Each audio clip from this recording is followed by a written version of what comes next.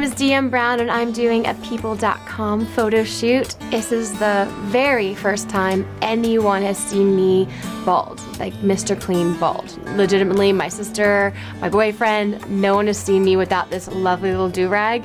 So this is the first time that I am going to be taking it off and kind of feeling what that feels like.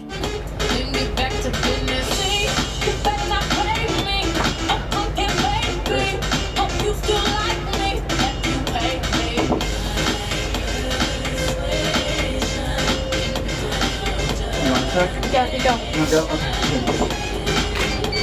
I was emotional. It was hard.